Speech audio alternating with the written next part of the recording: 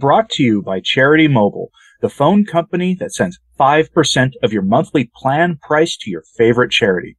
No contracts, nationwide coverage, risk-free guarantee. Learn more at CharityMobile.com. We continued this week with the next portion of St. Vincent of Lerins' seminal work, The Comminatory. You may not have heard of St. Vincent of Lerins. You'd be forgiven. He is one of several doctors of the church. He came onto my radar as somewhat appropriate for our time because actually Francis quoted him out of context and completely flipped the meaning of what St. Vincent of Lerins was saying. And he did this would have been a year ago or more now. I've been working on this about once a month for this channel for at least a year.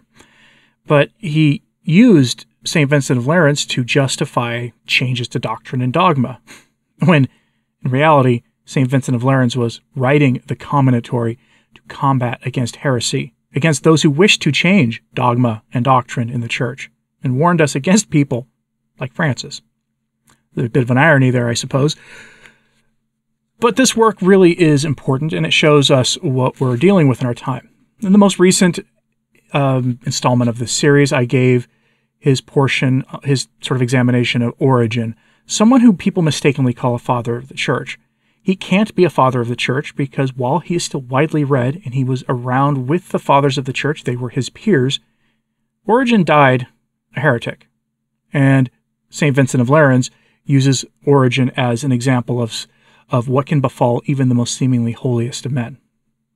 And so we're going to hear from Origen what a true Catholic sounds like. And he's going to begin by warning us about what happened to Tertullian and what happened in his life and the dangers of, I guess, fame and everything else for the Catholic thinker.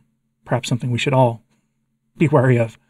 But then he goes into the marks of what a true Catholic is. What distinguishes a true Catholic? It'll be words for us as we, embrace this joyous season of Easter. So God bless. Tertullian, a great trial for the church. The case is the same with Tertullian. For as Origen holds by far the first place among the Greeks, so does Tertullian among the Latins. For who more learned than he? Who more versed in knowledge, whether divine or human? With marvelous capacity of mind he comprehended all philosophy, and had a knowledge of all schools of philosophers, and of the founders and of upholders of schools, and was acquainted with all their rules and observances, and with their various histories and studies. Was not his genius of such unrivaled strength and vehemence that there was scarcely any obstacle which he proposed to himself to overcome, that he did not penetrate by acuteness, or crush by weight? As to his style, who can sufficiently set forth its praise? It was knit together with so much cogency of argument that it compelled assent, even where it failed to persuade. Every word almost was a sentence, every sentence a victory. This know the Marcians, the Apollices, the Praxes, their Hermogeneses, the elder brothers of ours, the heathens, the Gnostics, and the rest, whose blasphemies he overthrew by the force of his many and ponderous volumes, as with so many thunderbolts. Yet this man also, notwithstanding all that I have mentioned, this Tertullian, I say, too little tenacious of Catholic doctrine, that is, of the universal and ancient faith, more eloquent by far than faithful, changed his belief and justified what the blessed confessor Hilary writes of him, namely that, quote, by his subsequent error he detracted from the authority of his approved writings. He also was a great trial in the church, but of Tertullian I am unwilling to say more. The only I will add, that contrary to the injunction of Moses, by asserting the novel theories of Montanus, which arose in the church, and those mad dreams of new doctrine dreamed by mad women to be true prophecies, he deservedly made both himself and his writings obnoxious to the words, if there arise a prophet in the midst of thee, thou shalt not hearken to the words of that prophet. For why? Because the Lord your God doth make trial of you, whether you love him or not. What we ought to learn from these examples.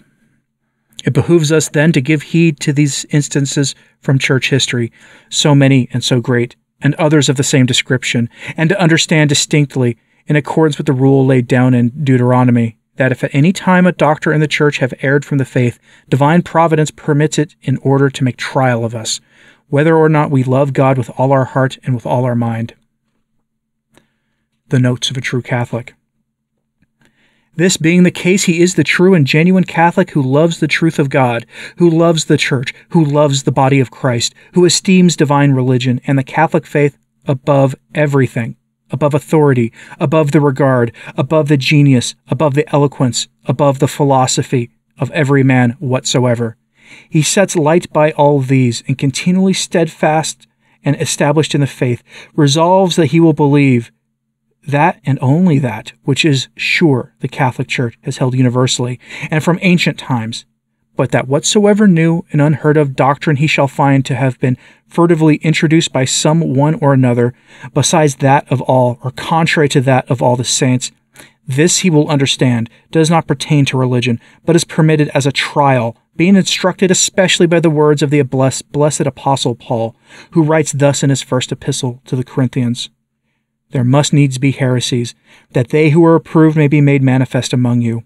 As though he should say, this is the reason why the authors of heresies are not forthwith rooted up by God, namely, that they who are approved may be made manifest, that is, that it may be apparent of each individual, how tenacious and faithful and steadfast he is in love of the Catholic faith.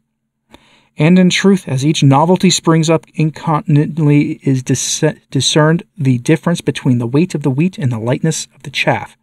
Then that which had no weight to keep it on the floor is without difficulty blown away. For some at once fly off entirely, others having been only shaken out, afraid of perishing, wounded, half alive, half dead, are ashamed to return. They have in fact swallowed a quantity of poison, not enough to kill, yet more than can be got rid of. It neither causes death nor suffers to live. O wretched condition, with what surging tempestuous cares are they tossed about! One, while the air are being set in motion, they are hurried whithersoever the wind drives them. Another, returning upon themselves like refluent waves, they are dashed back. One, while with rash presumption they give their approval to what seems uncertain. Another, with irrational fear, they are frightened out of their wits at what is certain, in doubt whither to go, whither to return, what to seek, what to shun, what to keep, what to throw away.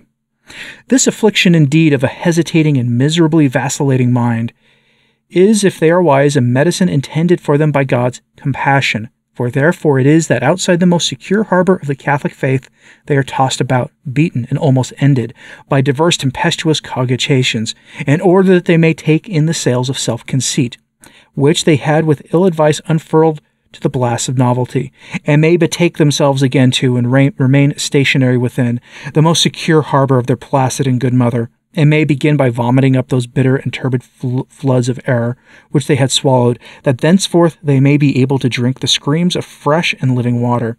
Let them unlearn well what they have not learned well, and let them receive so much of the entire doctrine of the Church as they can understand.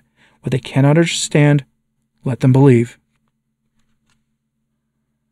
That is St. Vincent of Lerins in the Comminatory, telling us why God allows heresies in the Church. That is the point of him telling us about Tertullian and about Origen and what happened to them, despite their great minds, and how their writings still 2,000 years or so later are still well regarded, so highly regarded in many cases. If you look up any collection of writings of the Fathers, you will find their writings there, even though they are not, strictly speaking, Fathers, because they fell into error. And it does answer that one question, something I've been saying for some time. Why does God permit errors in the Church, heresies and scoundrels in the Church, in the hierarchy, perhaps the highest office in the Church? Why? To illustrate to us that we have fallen into error, that we have imbibed of evils, accepted evil ideas. How many of us, myself included, have accepted secular values in some way or another, and just ho-hummed at the Church's teachings on certain things? Find offensive some things the Church has said. Think about it for a moment. Go through the syllabus of errors. I can't put the syllabus of errors on YouTube, not because it's spicy or anything. Its format doesn't really work for a video, because everything is, it's a list of propositions that are condemned. That's all it is. So it doesn't really work. But among them are very core American and Western values today. Many people bristle when they're told the Church condemned them.